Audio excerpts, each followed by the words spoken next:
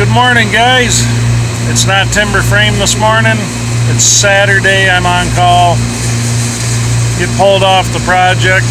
Makes me happy every time. But don't worry, when I get home, we're going to be working on some more barn stuff. We got a lot of milling to do this weekend. But anyway, thought maybe some of you guys might be curious as to what we're doing when I'm at work, when I'm not on the barn. And so we'll do a quick one at some of the stuff I work on. I'm going to I'm going to show you a refrigeration rack that I work on quite a bit. And a lot of you may not be interested, but thought it might be fun just to share what we're doing. So here we go.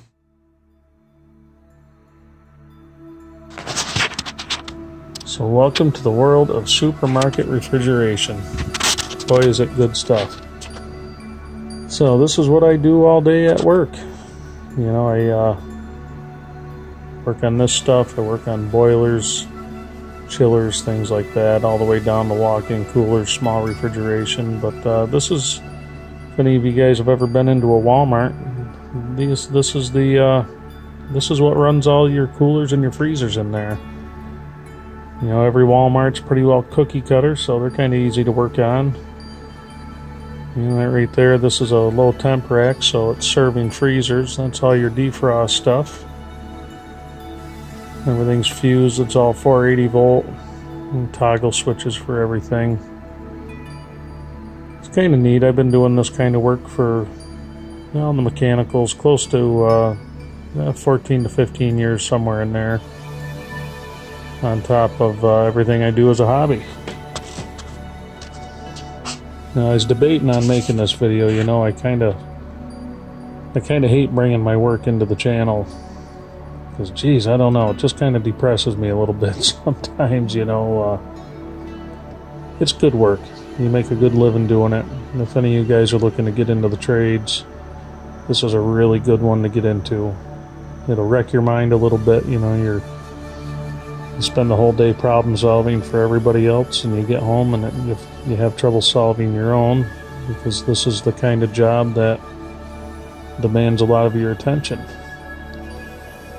You got your phase monitor in there that protects if you have a voltage incident, which we've had one at some point here in the store. The power going into it's pretty dirty, so they get a lot of rolling brownouts here. But this rack runs about 480 volt going into it. See that right there in the phase monitor, and those purple wires on there, and that reads, that little phase monitor reads all the three-phase voltage going into it. Then you get into this cabinet and you have your circuit breakers for your compressors there, and there's 3 of them for this rack, and your contactors. And you have some more right there, but they're kind of neat. It's kind of neat to work on. The racks and stuff I've been working on for about 10 years. This is a Hill Phoenix rack. The schematics are pretty simple on it. Pretty easy to work on. You know, I'll walk you around a little bit more in the rack house. And that's all our circuit board labeling with all our little relays where you see the red lights are. Let's see, what do we have down here? Blue canister right there. That's your oil reservoir. These compressors use oil all the time. You have to constantly recycle it. That black cylinder pulls the oil off the discharge gas and sends it to the compressors. It's kind of neat. A system like this, it uses hot gas, which is, you know, what your condensers cool down, turns it back into a liquid, but they use hot gas here to generate their hot water for the store. Kind of a neat setup. It's a good way of using it. I mean, otherwise you're just blasting all that heat energy out into the air and not really not doing anything. This rack house is messy, just like my place. Oh, frequency drive. I get into a lot of those nowadays. So they use these frequency drives here to run the condensing fan motors. That's how they control head pressure. So you're ramping those motors up and down all the time. It works pretty neat. You know, I can adjust, I can put that frequency drive in manual mode, and then I can ramp those fans up and down anywhere I want them. So what they do, how they work it here, is they'll use a pressure sensor on the rack. It's called a transducer that'll translate that head pressure or any pressure into an electrical signal, and they'll send that back into this frequency drive, and that determines how fast they're going to ramp the fans up. So you got another rack in here. There's 4 racks at this store all told.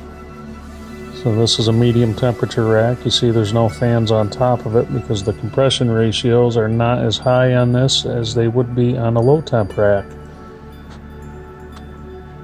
So these are your refrigeration lines that run out into the store. You have electronic pressure regulating valves. That's what those are. No, we're moving kind of quick through here. Oh, and the infamous rack controller. Tell you what I like about Walmart. They only allow you to put these things in a manual defrost and look at your temperatures. So this was the case that I had a problem with. I'm pulling it out of defrost because I left it in long enough to de-ice it. And it has electric defrost on those. And that controller can be a real pain in the ass to deal with, but what do you do? It's kind of neat, these controllers on these rack systems now, and this is kind of an older setup here. It's actually quite outdated for what it is, but you could pretty well see what everything in the system's doing. All your pressures, all the loads, what our frequency drive's doing, the set points and all that good stuff. Of course, like I said, Walmart being Walmart, we're up here in cold country and they got some guy in Alabama or Texas deciding how it all runs, which is kind of funny to me. It's like our military base up here. They used to hire contractors out of Virginia to build all the houses, and they'd put all the plumbing in the cold space up in the attic. Which is fine where they live, you know, but it doesn't quite work out up here. As you can see, all kinds of bells and whistles on this thing. And you got exhaust fans in the rack house that keep it cool in the summer. Yeah. Gotta love the rack controllers.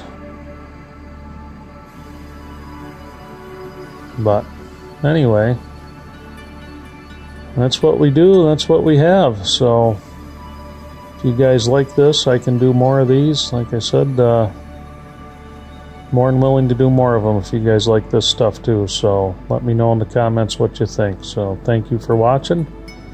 I'll catch you guys on the next one.